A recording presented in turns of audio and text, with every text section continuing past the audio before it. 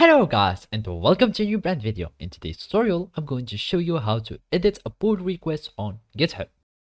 So the first thing to do is to open your web browser, either if it was Google Chrome, Mozilla Firefox, Microsoft Edge, or any web browser that you are using. After that, you will need to go to github.com.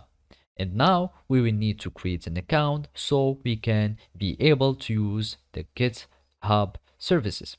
So basically all we need to do is to click on sign up, and then it will redirect us to the sign up page. And now you will need to add your email, then gmail.com or any other email that you are using. You click on continue, you create a password.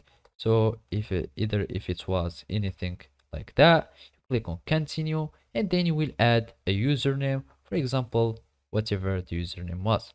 Now you will need just to type yes or no if you want to have the emails and announcements. So click on no if you don't want to, and then you will need just to solve as a verification, you solve this puzzle. So we start this puzzle, identical object, we do like this, and then you will do like that, and then you will create an account. So basically after you create an account, all you need to do is to verify your email by having copying the code that will be sent to your email, and then you will just paste it here and you will be able to create a new account on GitHub.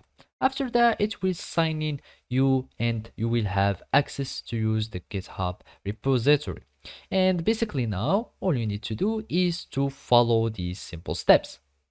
So after you log into your GitHub account, all you need to do is to go to your repository where you want to edit this pull request.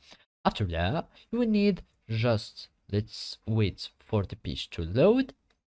And now we need to go to the pull request section, and here you will need to go to any pull request that you want. So basically let's just create on this one, and here we will find the edit button. All you need to do is to click on edit, or you can just edit any other options of any properties of this pull request, and you will have your pull request that has been edited successfully.